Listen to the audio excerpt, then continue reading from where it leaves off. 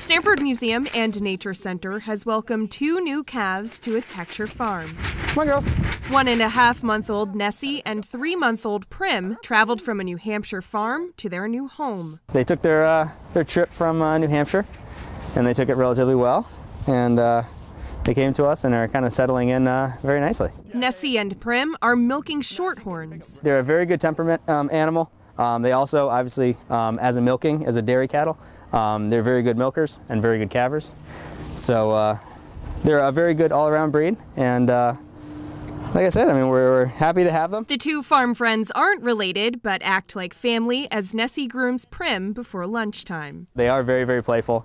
I feel like they're still getting a little used to their new surroundings, but once the weather perks up and it starts getting warmer, I'm sure the girls will be running around, jumping and bucking and having some good old time here. You can visit the new calves at the farm located at 39 Schofield Town Road in Stamford.